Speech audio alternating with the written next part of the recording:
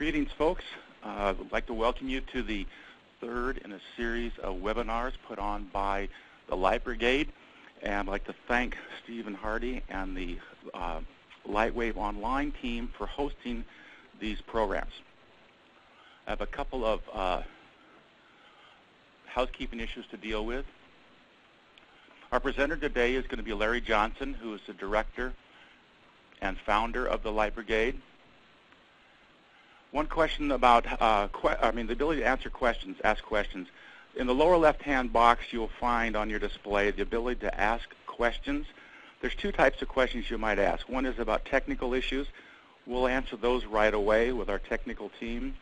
The other questions might be pertaining to something you have about the webinar itself, and we will hold off to the end of those, at the end of the webinar, and then answer all those questions at the same time.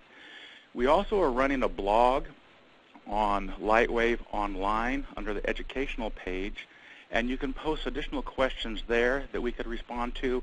And what we're also looking for is some ideas of what you might like to see in future webinars throughout the rest of the year.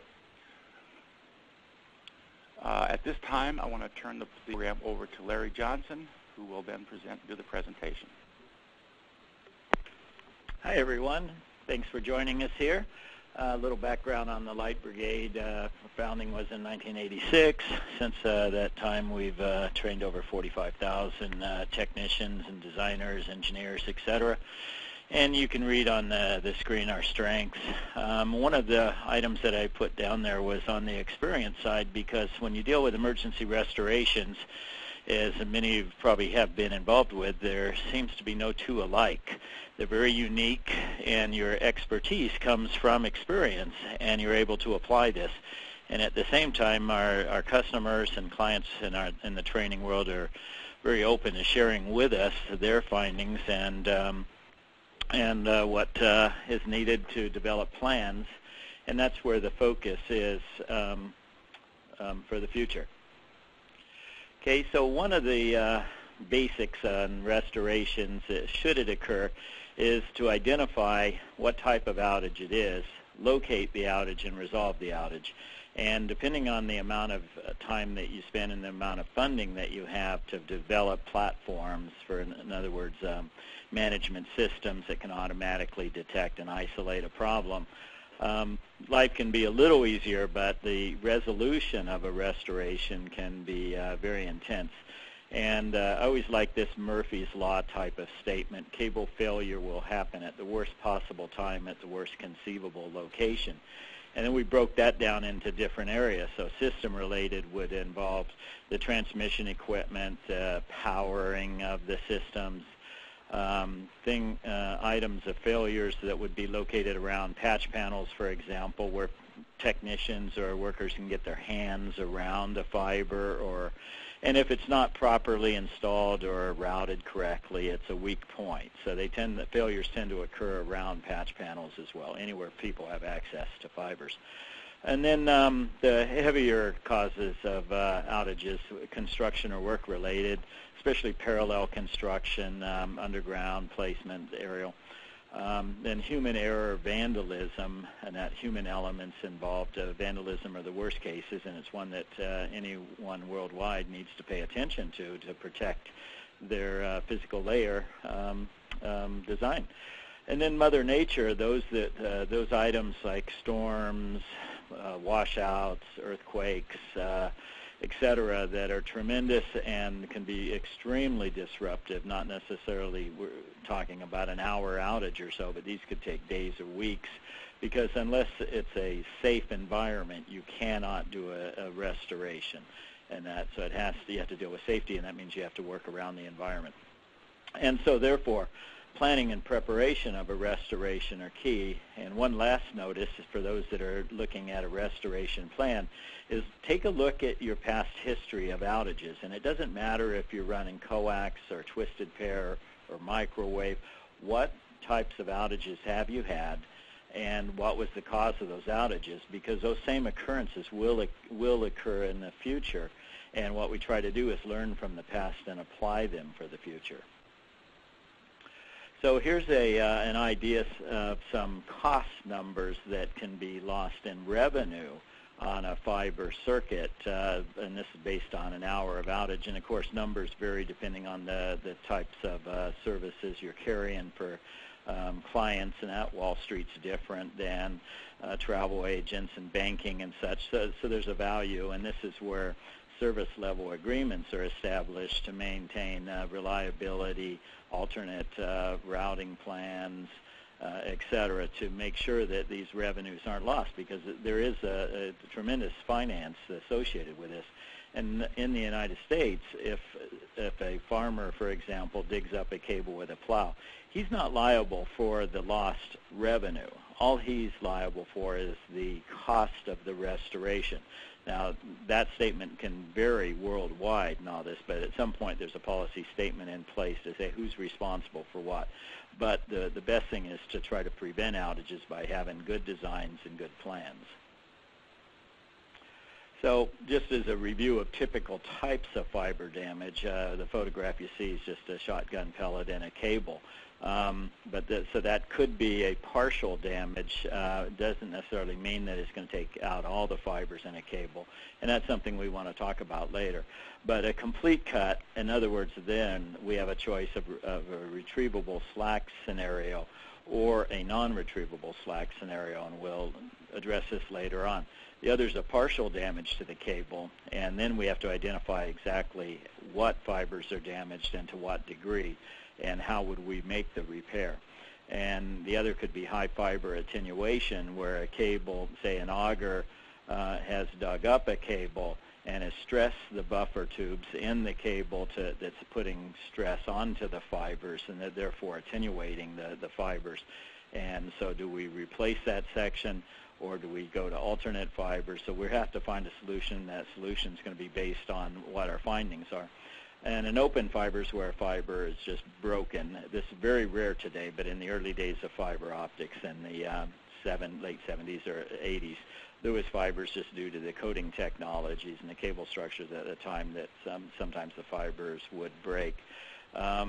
Very rare in that. I've had it occur a couple times, but in my experiences, but hard to find. You hate those type. And that the other occurrence on an open fiber is where if a fiber was improperly stripped, and that during the splicing process and a future scribe or crack into the glass could propagate through the fiber later during an environmental change. The OTDR would pick this up as being a break at a splice location, but it's actually not the splice. It was caused by the workmanship and the tooling. And that. Some other ones here is aerial problems, gunshot, such as the shotgun pellet you saw before, lightning strikes on structures. Doesn't necessarily have to be on the cable. It could be on a pole, and which could also cause failure. Trees and branches, fires themselves. Many times cables, been fires under cables. The cable jacketing's gone, but the fiber's still operating, but there's no coating in it, so therefore it's extremely fragile, and the restoration has to be handled very carefully. Vehicular, where a car goes off a road and actually hits a pole, brings down the structure and damages the cable.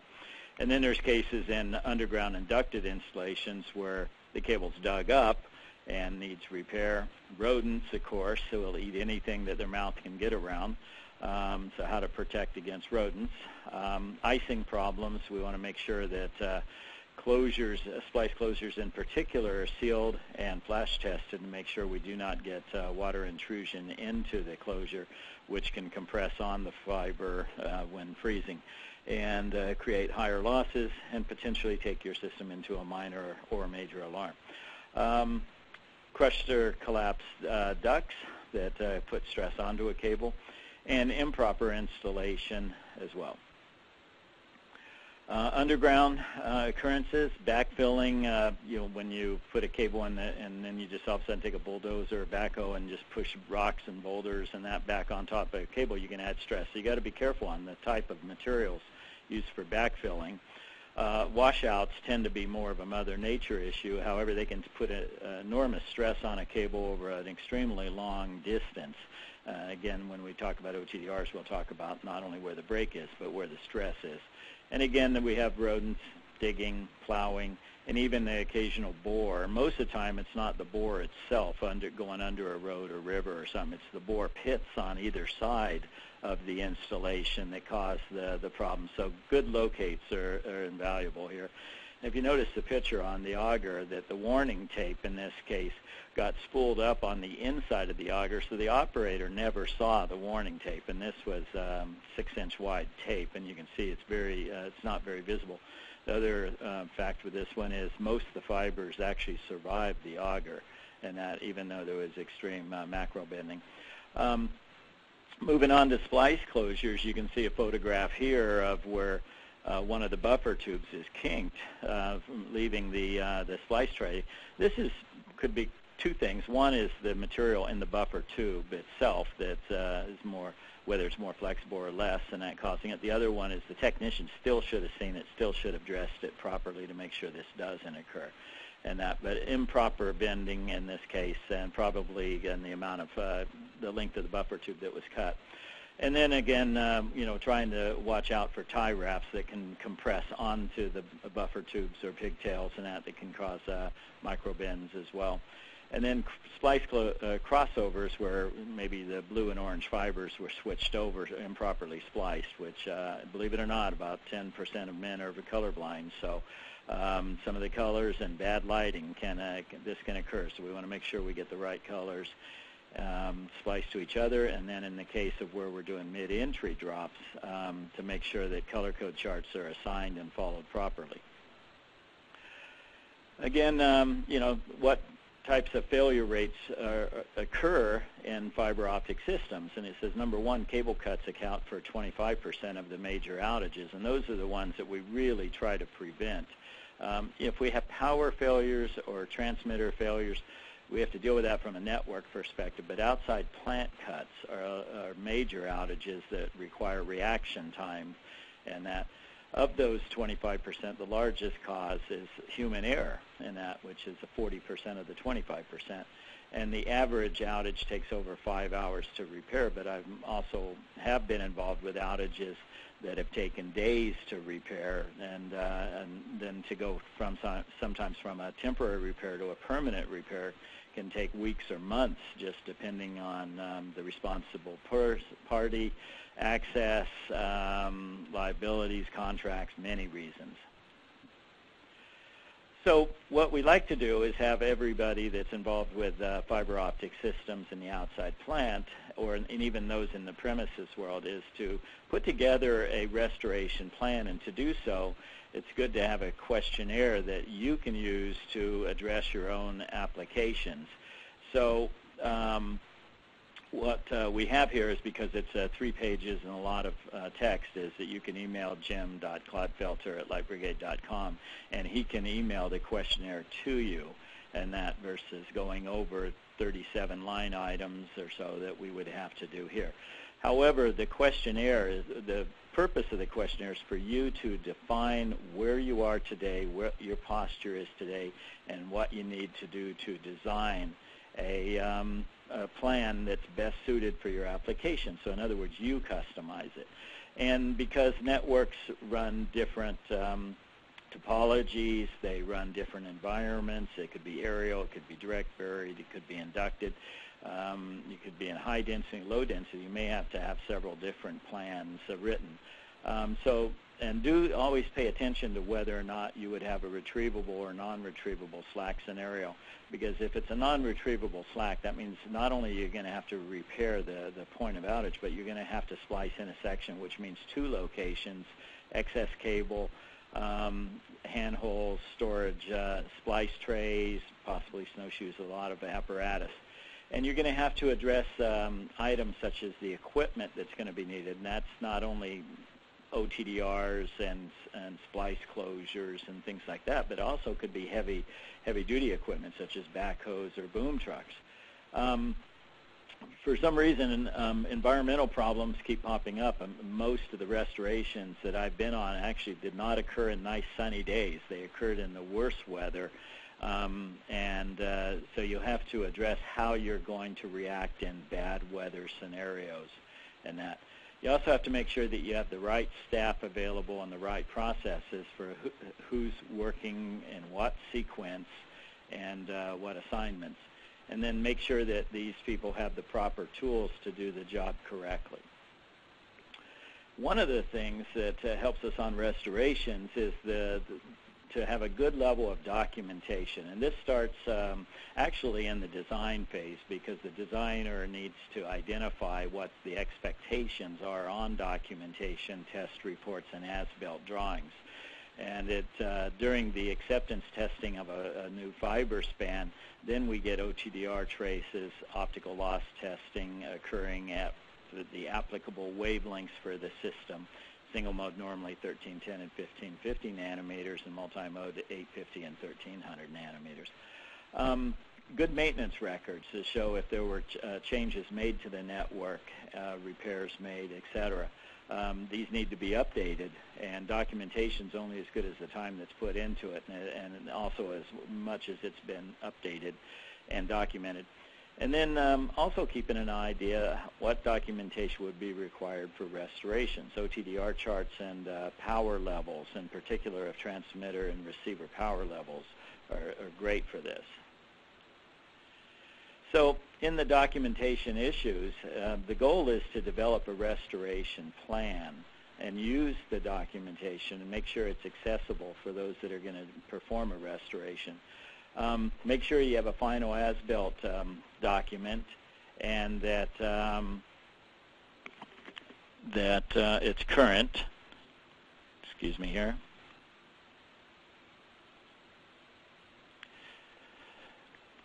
Okay, and a little glitch here on my end. And that you have a good cable data manual. In other words, what cables go where, what fibers are allocated to whom. If they're involved with DWDM, not only do you have to go with fiber management now, but now you're going to have to deal with wavelength management as well. You also need to have a routing plan for the cable in this. And I want to address this point of prioritized circuits. If you have an emergency restoration and you have 144 fiber cable and they're all carrying traffic, there's certain fibers that may take a priority over others. And unless those are identified early on, the splicer that's assigned to do the restoration, they will normally just follow the color code of the fiber and cable color code standards by the TIA 598 standard, and just follow them in sequence. And what may happen is you may be splicing low priority circuits where you have some very high priority circuits that need to be completed first. And so it's extremely critical that you identify those ahead of time. And again, your attenuation report should be there. And for the use of an emergency restoration kit, which we'll also go over later, we want to make sure that the bill of materials is included, because if you need to replenish those kits periodically, especially if there's date-coded consumables, that you don't want to wait till the restoration. It should be part of a maintenance plan or a check plan. And then after a restoration, those have to be updated. So here we see an example. If you're going to have an effective maintenance posture, you also have to determine if your staff on site is going to perform those tasks, or whether you're going to go on call with a contractor to do the same. And if you look at the left side, you want to make sure that your staff has the operational skills to perform the task, that they have access to the documentation, and at a minimum, elementary troubleshooting capability to isolate where the problem is. Remember, it was identify, locate, and resolve. And in this case, we want to identify the problem quickly, and then we'll move to locating it. Access to expert consultation. Not everybody has the same skill level and expertise, so there's times even within your own organizations that you need to have a hierarchy of calls and expertise, because somebody may be on vacation or out that day, and you need access to that, either to that person or to the next best person or to an outside source. And we'll talk about emergency restoration kits, but these are developed specifically for the types of installations that you have in your system and network. On the other side, if you're going to go on call to have a contractor available, you want to have a 24-hour hotline available. you are going to have to need 2 or 3 numbers. So if that person happens to be at a movie and the phone's been muted, then who's the next person to call in that case? You want to have pre-existing maintenance contracts with terms and conditions defined. So if it's the day of the World Cup or so, or Super Bowl Sunday, and it's a day that to some it's just saying our system's down, we got to repair it. On others, it could be a holiday, and terms and conditions may be different. You always want to make sure you have experienced crews on a restoration, and while there's always time to have some extra hands available, you're going to really depend on your journeyman. And this is a case where we really, in our fiber training of emergency restoration courses, we really push to build the hands-on experience for the technicians and splicers. At the same time, making sure they have the knowledge behind the OTDR and the knowledge behind types of outages and what else can go wrong and where should you look for potential problems that aren't always obvious.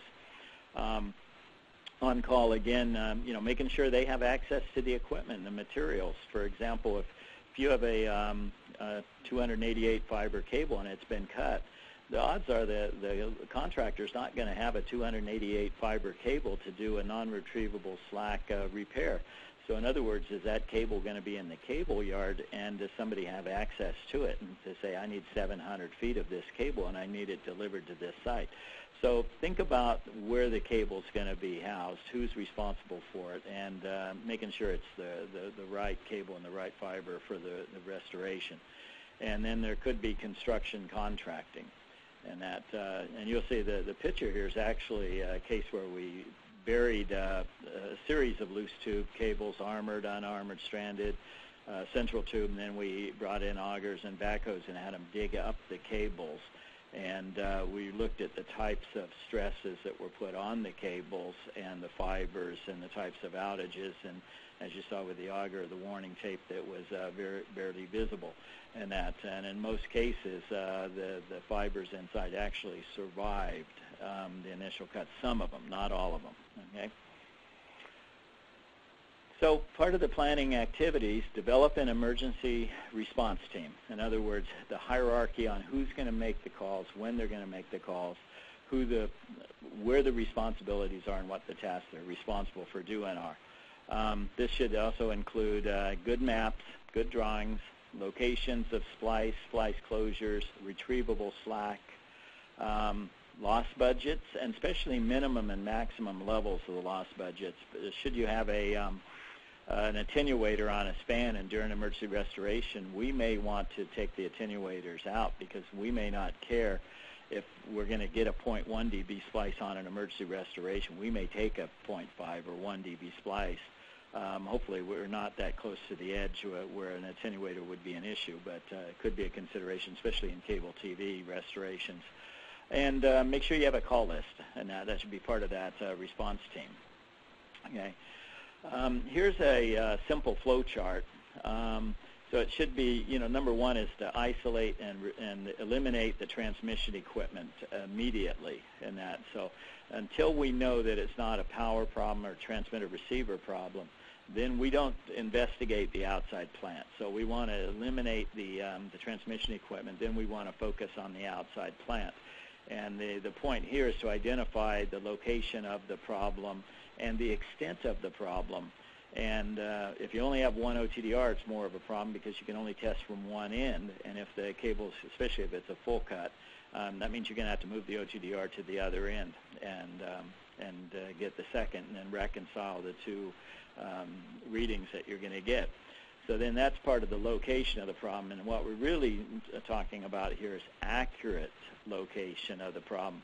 But as soon as you know that it's a physical break, it's also a good time to have a truck roll and someone starting to drive the route and look for obvious failures, trees, branches, car crashes, augers and backhoes on the side of the road.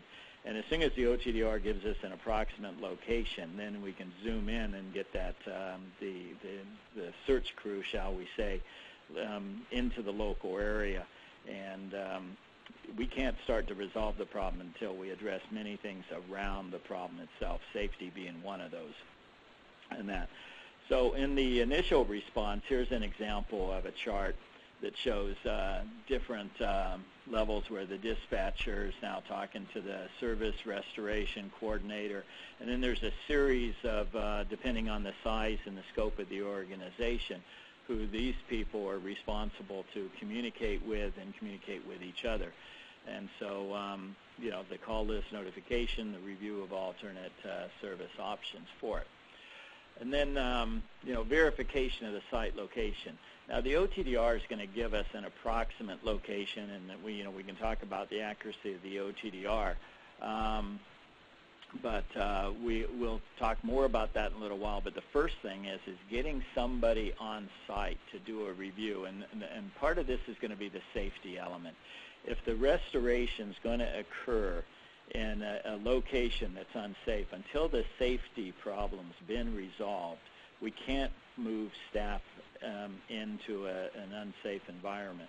And it could be also by identifying the cause of the failure, the types of equipment that needs to be brought in. And at the same time, if it's an aerial structure and a pole came down, until we get the power problem resolved with the local utility, it's not going to be safe for anybody to be close to the damage point, and until it's cleared by the utility to move in further. In that meantime, while that's occurring, the coordinator for the field restoration is addressing the safety issues, addressing what type of equipment's going to be necessary. Items, for example, if it's underground, if we need vaults or handholds or optopeds or, you know, lots of different types of products that can be used on restorations. That equipment has to start being transitioned to that location. In that meantime, the OTDR operator's got a lot of work to do from point A and also from point B. And I want to address that in a little while. But right now, let's move on to the next slide here.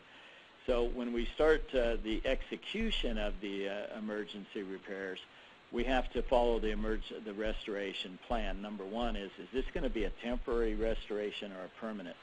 And depending on the type of entity that this belongs to in the service level agreements and whether you have an alternate route that you have switched to, the determination can vary. If the route's protected, a ring or mesh topology, for example, then we can move to an immediate permanent restoration. However, if it's a temporary, if it's a dedicated route where we need to go to a temporary restoration, in other words, let's get this done very quickly, and then we'll come back and do a permanent later, but let's get the fibers repaired first. In other words, we will make compromises on attenuation at the expense of doing a permanent restoration. And also, if you think about washouts and poles out, that sometimes a temporary restoration can literally be placing a cable between two locations on the ground, even though it should be an aerial route. And during that transition from temporary to permanent, that cable is going to have to be protected. One restoration I was on, which was for a Sprint system, was a railroad bridge that caught fire and burned and took out the optical cable underneath it. Well, the fire damage was going to limit the permanent restoration, so it took 3 days for the permanent restoration to actually occur, and it wasn't the speed of the fiber group, it was the speed of the construction. So we did a temporary restoration and then transitioned over to a permanent, and during that transition period, we were able to place new vaults in, get the cable, the correct cable in, and trim to the right length, and move with the right splice closures and that to match up everything into it, address the slack issues, readdress as-built drawings. So the permanent repair actually transitioned over quite easily from the temporary. And that. So in the fiber cable splicing, we're talking 4 workers and 2 pairs. So this is a non-retrievable slack scenario where you have two splice points where you've had a cut in the cable. The OTDR as operator has identified that not only did you have a cut at one location, but there's damage on both sides of that point. And this is a case where expertise in OTDR training is critical to be able to determine how far back you cut the cable on both sides. And that at the same time, it's not just cutting out the damage. You're going to also cut back the cable to where's the best splice point to have placed. So this could be in a vault, could be on an aerial structure, but it may not be exactly where the fiber damage is. You may cut out several hundred feet further just because it's the best location. One restoration I was on, there was a convenient splice closure several hundred feet away, and we're saying let's just take it all the way back to this closure versus having another closure that close together. No optical reasons for it, but it was just a logical one less point of failure into the future, and that we were hoping to prevent. And then, there's a time issue here, and temporary and permanent are going to take different time elements. The weather is going to have a tremendous amount of impact here and access to it. So it is time. The quantity of splices that it takes to prep the closure, prep the site, prep the cable takes time. But then once you get into production where that splicer is operating, then the number of splices is going to go pretty effectively and efficiently. And again, remember the issue of prioritized buffer tubes and fibers. And then there's a case after the restoration and during the restoration where the OTDR and optical loss tests can occur. Now, the OTDR test can occur during the operation of the splicing and give guidance to the restoration crew. So if they see something that's abnormal, in other words, the splicers have said they've spliced, and the OTDR is saying, no, you haven't yet. You haven't cleaved the fiber. You haven't spliced the fiber. They should be following in a real-time mode and giving advice to the splicers. And this way, if the fiber's broken a meter away, they can say, we're not getting splices here, which means there's another break prior, either post or prior, and they need to cut back further. The sooner we identify those points, the better. So for the execution of the permanent repairs, we've already made a temporary restoration. So now you plan for the permanent repairs. Again, safety is going to be an issue. You're going to have access to, where you're going to put your vaults, where you're going to put your handholds, where you're going to put your splice closures, your snowshoes, making sure all the materials are there, and then you're scheduling it. And normally this will occur on the graveyard shift, not during the daytime hours, and that's so that you have the least impact when you're doing a rollover from a temporary to a permanent repair.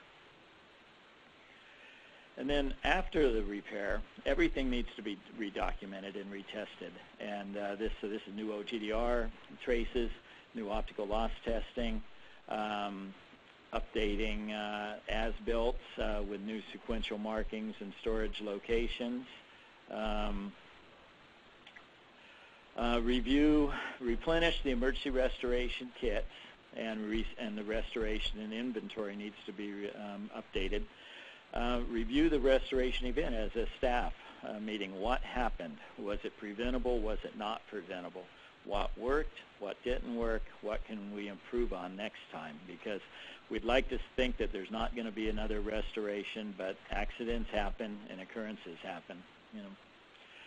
So part of this can be in the report, the restoration report itself, the type and cause of the outage, geographical area affected, the effects on customers, how many customers, were there equipment problems, and this could be anything from nuts and bolts to closures to splicing, OTDRs, jumpers. And this is why you really need to practice restorations. You need to go through and dot the I's and cross the T's, make sure everything's covered, because the second you're on an emergency restoration, then everything has to work seamlessly, and unfortunately it doesn't seem to always occur that way. Something always goes wrong in that. So, but the more practice you have, the better and the more effective you are as a team. So you look and see whether you need to replace any equipment, make alterations to your plans. Your documentation needs to be updated, and there's a series of bullets on the right side that talk about items that should be within the documentation. Okay. And then here's an example of just a outdoor, quick restoration. You got a mobile van here. You got a generator, a couple cable tables for the techs to work in.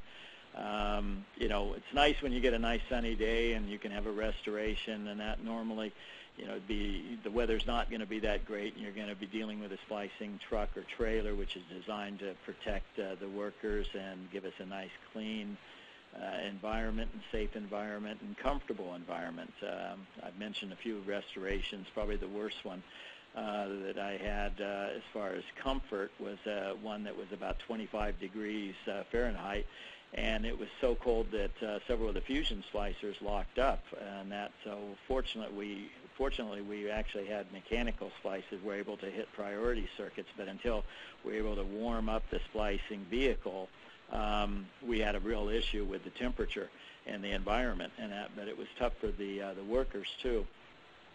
So a good vehicle is extremely helpful and a good investment. So as far as the equipment listed here, the least expensive equipment's at the top and the most expensive is at the bottom. And it's saying, and part of this is due to, especially those that are involved with premises networks, sometimes it's just minor issues dealing with contamination and surface damage of connectors and the minor events that can cause an outage. But it's good to have an inspection scope and a cleaning kit take care of those problems. Visual tracers for short distance type runs for continuity checks real quick. But for outside plant, your two basic pieces of equipment are going to be the optical power meter and the OTDR, and then great documentation.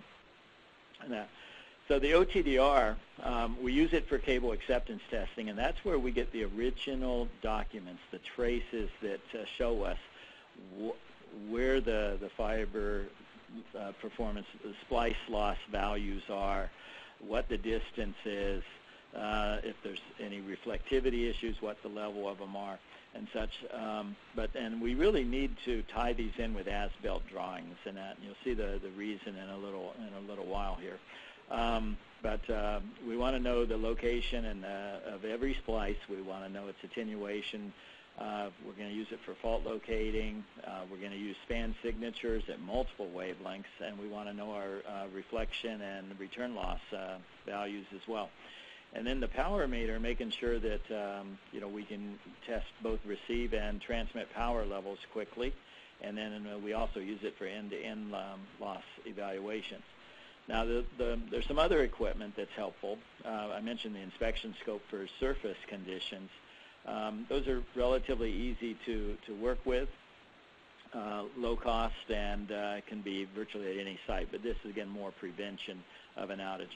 Visible lasers allow us to do quick continuity checks, and that they do have limited range in that, but they are good.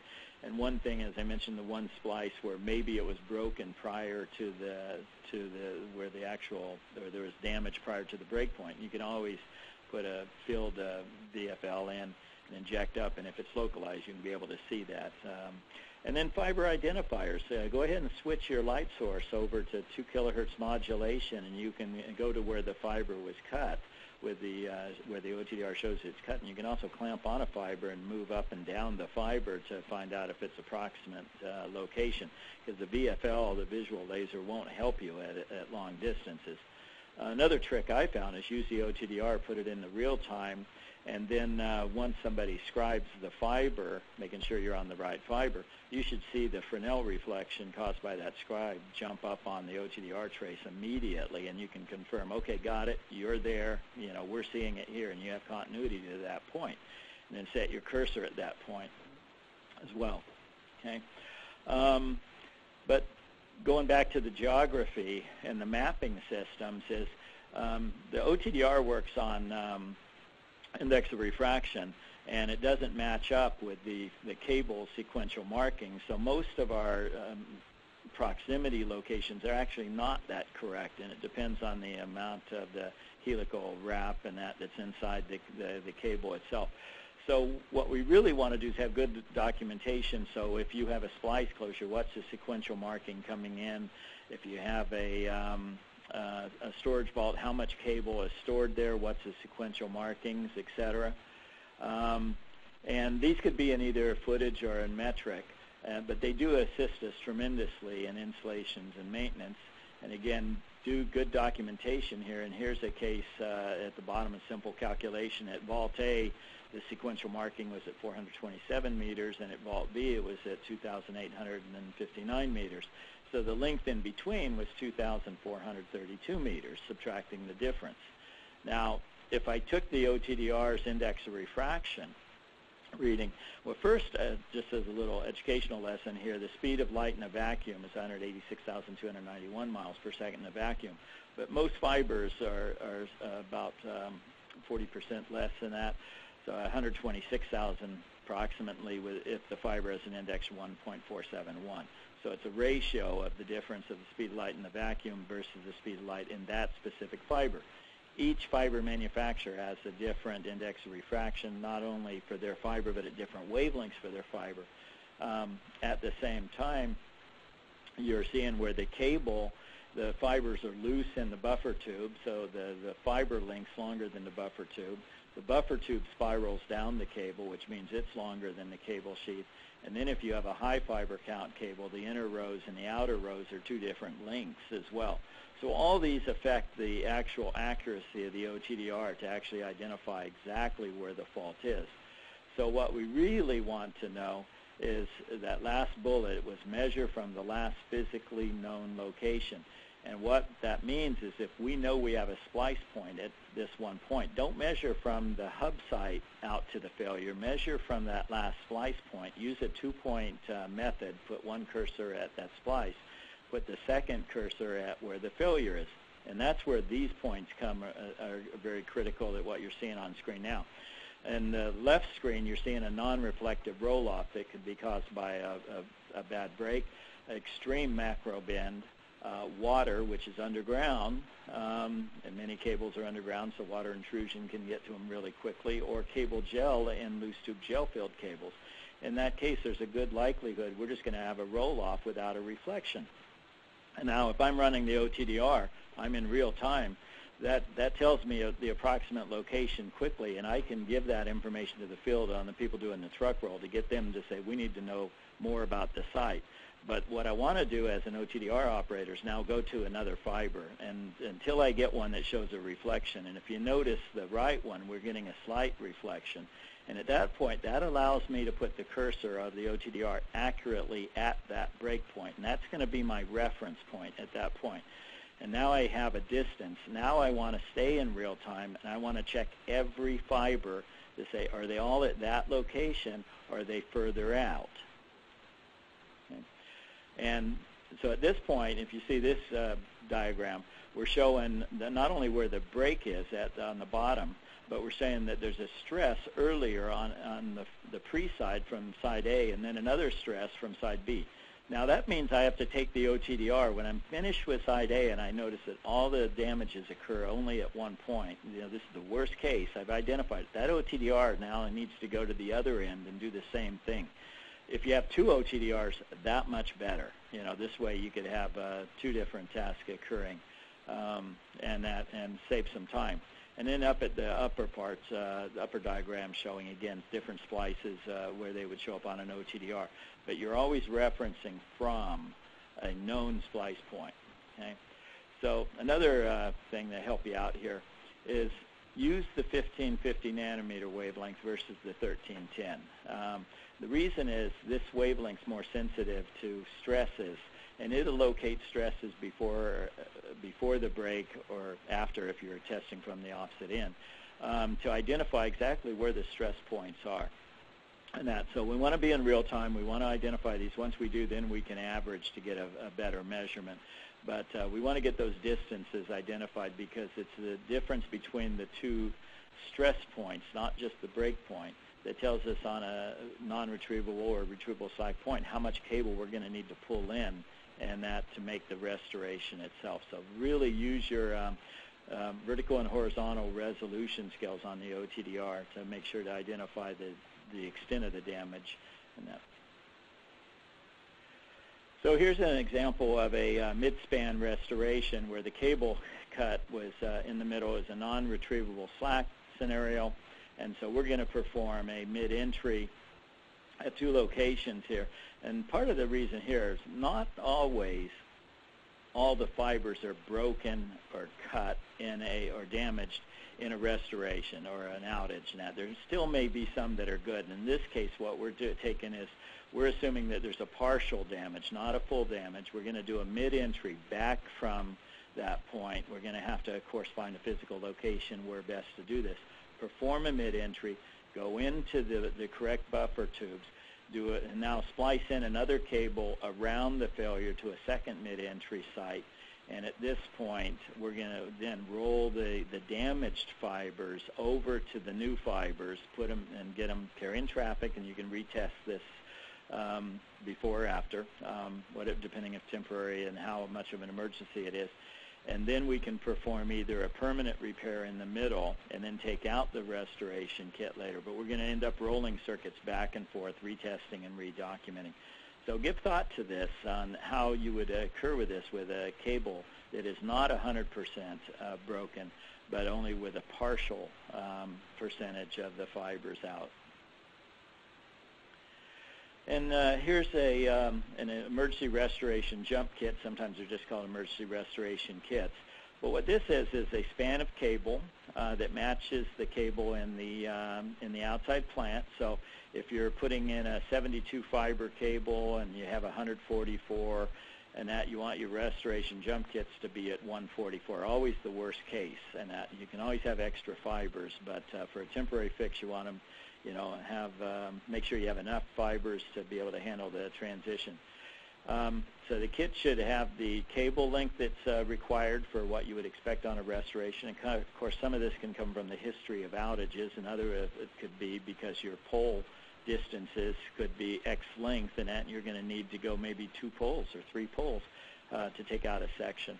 In this case, the cable's terminated in splice closures. The cable's prepped. The buffer tubes are routed to the proper splice tray, and half the work's virtually done in this case. So now you would have the broken ends of the cables, and while you bring in the restoration kit out, somebody could be on site prepping the other cable, the cable ends, the damaged cable ends, getting those prepared so when this comes out, you enter them into the splice closure and then start your splice work and that. And the kit should include the cable, the closures, the splices, the tools, work surfaces, lighting, whatever is going to be needed. And so some operational steps for a partial system outage. Number one, safety is always going to come first, and that can also address access to the site. Where are you actually going to perform the work? How do you deploy your equipment, your staff, your vehicles properly? The identification of the damage, how far does it extend from the splice point itself? And again, that's the OTDR operator skills that are going to be critical. And then, getting the cable and the closure prepared soon so that you can bring the splicers in. And then the splicing.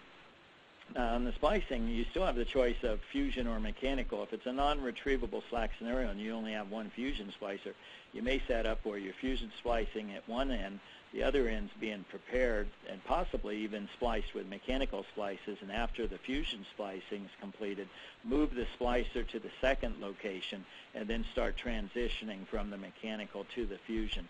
The advantage of the mechanical is you don't need power. It's simple tooling. They're pretty quick to do, and they typically 0.1 dB splices are better. And the reflection standards are pretty good, equal to, normally an SPC or UPC physical polish connector. And then you have to retest, redocument, turn up your primary fibers, and then start planning for your permanent restoration. Okay. For a full system outage, again, safety always first. Actually, it's the second bullet, but it should be the first one. And then protect the non-working fibers. So, we have, I should say, protect the working fibers in this case. So if it's, it's a full system outage, cable's cut, you're going to protect the cables beyond the point where the breakage occurs and do it. You have to get access for your repair crews and vehicles in there, set up a work area, deploy your restoration teams there, making sure that you're addressing hardware. And again, aerial requirements are unique depending on the pole or tower structure. Get the cable enclosure prepared as soon as possible so that the splicers can move in. The OTDR operator should be literally online in real time. Also remember, good voice communications is going to be critical between the splicers and the OTDR operators. So whether you use fiber talk sets or other means of cellular traffic or other, you do want to have that communication. I like to use fiber talk sets because it allows me to talk one-on-one between the OTDR operator and the splicer, and there's all sorts of variations of talk sets that work and are comfortable for techs in the field. And then be prepared to roll circuits so that you're testing them, documenting them, and then rolling them for the transmission equipment soon they get back online. And then make your plan for your permanent restoration. Okay? So as a summary, planning's critical because once you go into a reactive stage, that means that you're really not in sync. You're reacting to a situation, and if you have good planning, people know what's expected of them. The equipment should be in good shape. People know where it is, the types of tools, the restoration, whether it's underground or aerial, easily identified so that the right restoration plan can be performed. Making sure we have good documentation for everyone to use so we know what our loss budgets are, if we can go for a higher loss, where the cable slack is, how much cable slack. Make a real difference on retrievable slack if you have enough slack in vaults that you can pull back and only have one repair point versus a non-retrievable slack where you're going to have two. And if you do have to go to that scenario between two different vaults, that you instead of putting a new vault in, may end up just taking the cable all the way back to the two vaults and putting in a whole new section there anyway, And making sure that we've addressed all the equipment issues, the staff issues, the training and the skills of everyone involved, and that the safety program is paramount to implement and to follow. And if it's not, then we don't do anything until it is. Okay.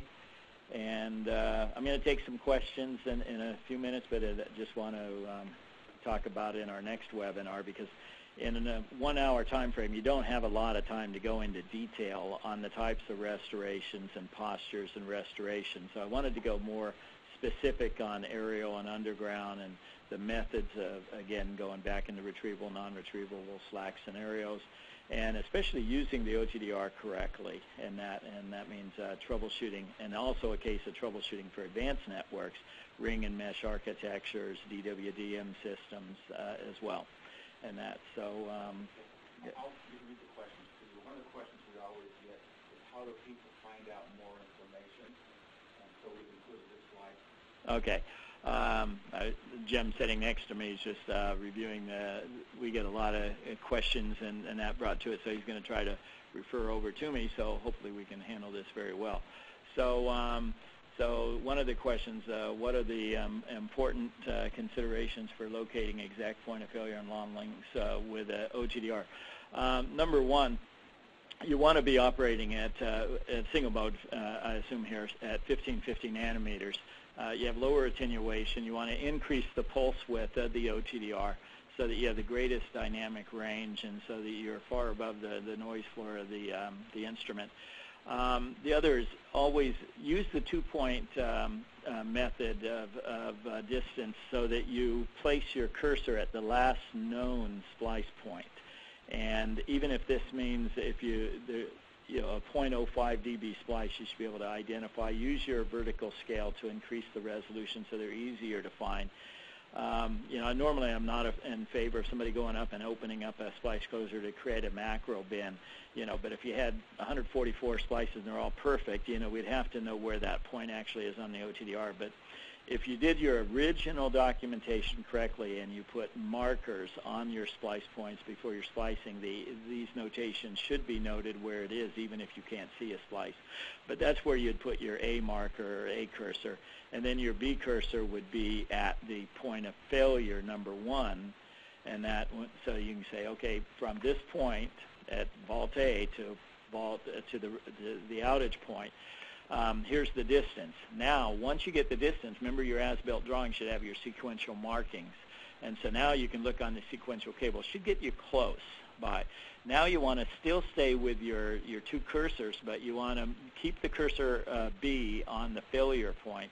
Move cursor A back toward where the OTDR is until you find the stress point, how far back it's stressed.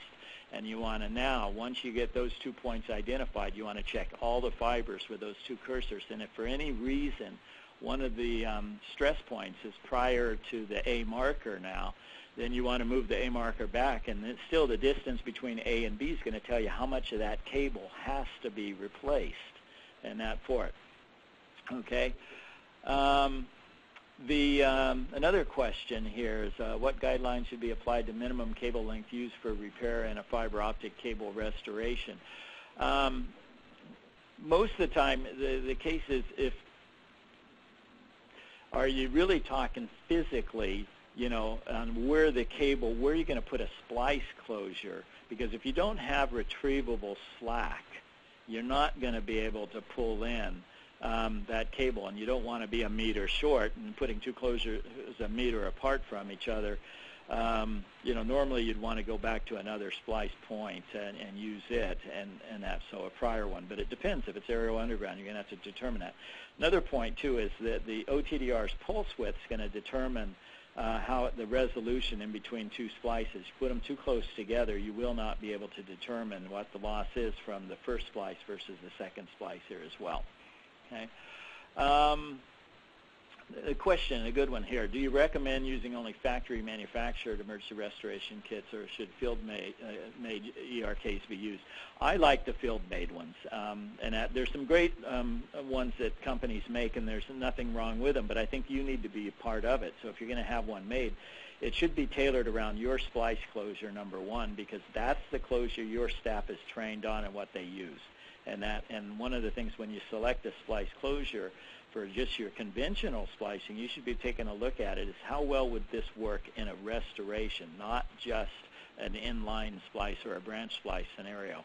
And so it's important to tailor it that way. Secondly, is if I can use the same cable that I'm using in the outside plant, then I'm going to match the cable structure, the fiber manufacturer, the fiber type, the fiber manufacturing process, fiber tolerances, all those details come into play. So I really suggest that you do build it yourself. You get your own staff trained in building it as well. If you do go outside and buy a factory manufactured, you should supply to them the cable and at least advise them the closures you want them prepared into. Now, one point here, too, on a restoration is something I didn't bring up, but if you don't have good yard management of your cable, your spare cable, I know of one outage that occurred where the restoration occurred. The OTDR reports, optical loss test reports, were good, but the system wouldn't work. And the reason the system wouldn't work is that it was a DWDM system that handshaked out of band. In other words, it used the L band at 1625 nanometers for handshaking. And this fiber, the replacement fiber, would not pass 1625 nanometers. Therefore, the system couldn't handshake. Therefore, it couldn't transmit, even though optically it was good at 1310 and 1550. Thank you, Larry. I got a couple other questions that came up that I'll handle here. One of them that we hear all the time is where can I find out more about the content of what was just presented, and particularly on emergency restorations. We have a series of DVDs, 2 specifically, one on OTD theory of operation and the other on troubleshooting a fiber optic link, which are available for more information.